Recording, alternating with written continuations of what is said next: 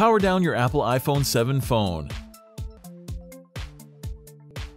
Eject the nano SIM card tray.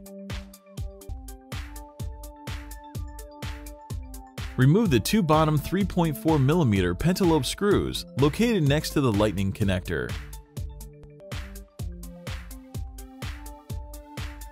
Use a precision knife to create enough space to insert a triangle opening tool.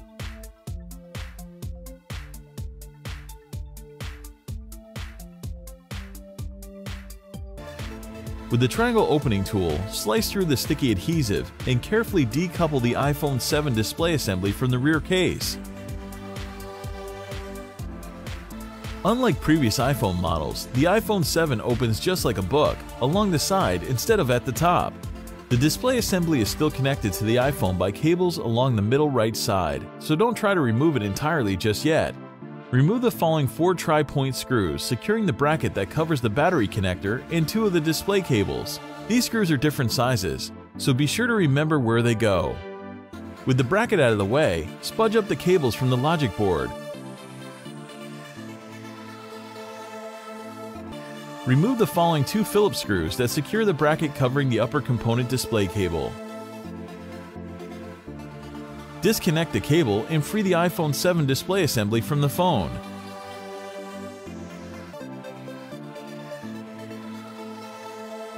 Remove the following 6 Phillips screws, followed by the metal clip they secure in place.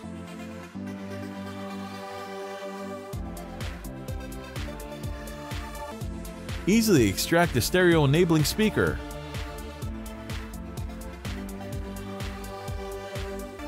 Use the tweezers to help remove the tangled up 7-megapixel iPhone 7 front-facing camera cable assembly. It includes the front-facing camera, microphone, proximity sensor, and ambient light sensor.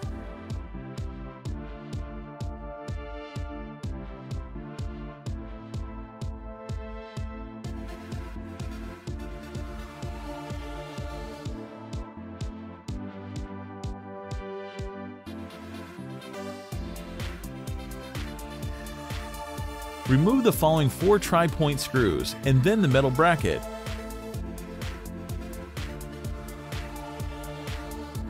Separating the solid-state iPhone 7 Plus home button is simple, with only light adhesive on the cable and no delicate gasket.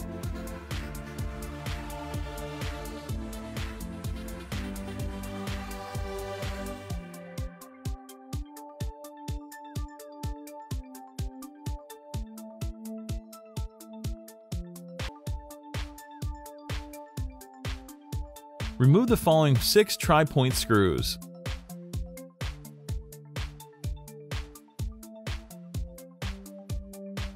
Use the spudger to release the adhesive from beneath the bottom of the iPhone 7 LCD shield plate.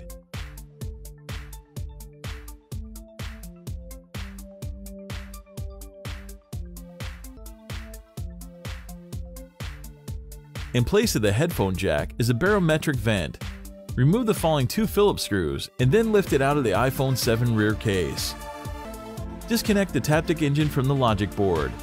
Remove the following 3 Phillips screws and tweeze out the iPhone 7 Taptic engine. This sleek engine uses haptic feedback to simulate the push of a button.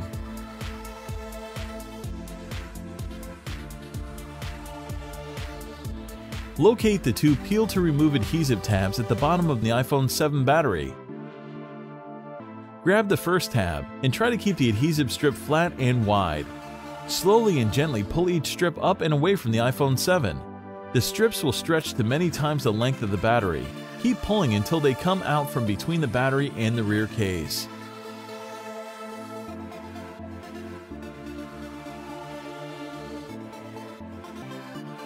And just like that, out pops the 1960 mAh 3.8-volt iPhone 7 battery. Remove the following 2 Phillips screws.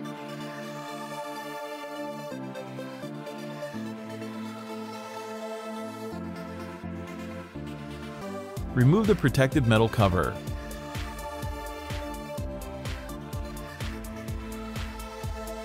With the spudger in hand, disconnect the 12-megapixel iPhone 7 rear-facing camera and pry it out of the chassis.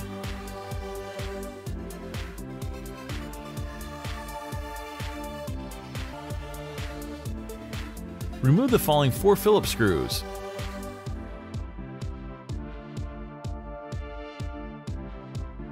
Plug out the top left Wi-Fi antenna. Before digging the iPhone 7 logic board out of the rear case, it is necessary to attack a bevy of Phillips, tri-point, and standoff screws, and dispatch of a few connectors.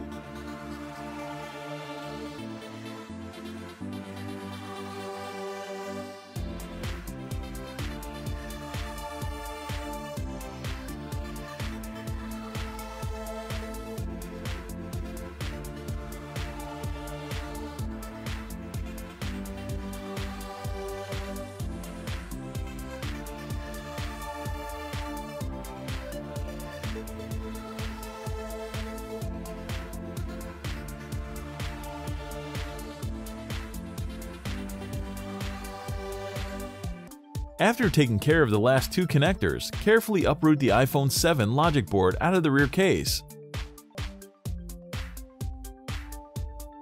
Remove the following 4 Phillips screws.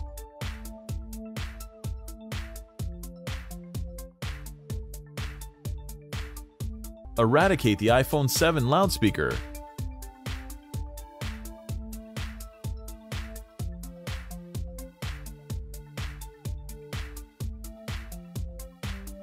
Remove the following 5 Phillips screws.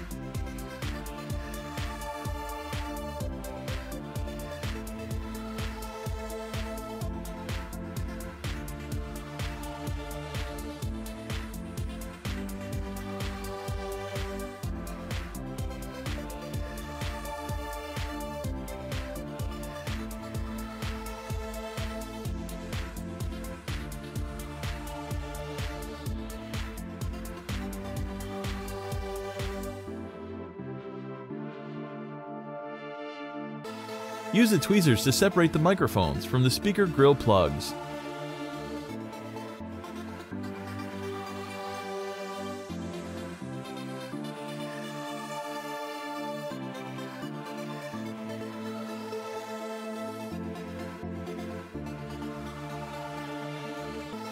The iPhone 7 Lightning connector assembly is moderately adhered to the rear case, but with a little sputtering, it is readily removed. This everything cable includes the Lightning port, an antenna, and 2 microphones.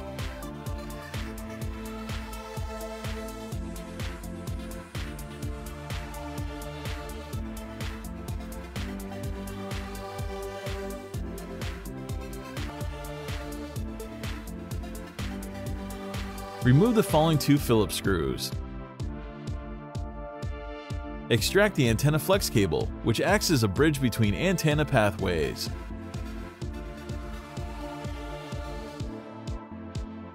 Remove the standoff screw, and then the bracket.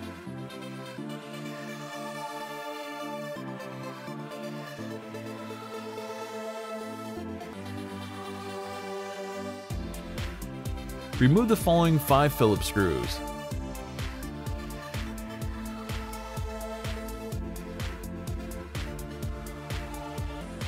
The last component to surrender is a cable array that contains the power and volume button switches, LED flash, a microphone, and the ring silent switch.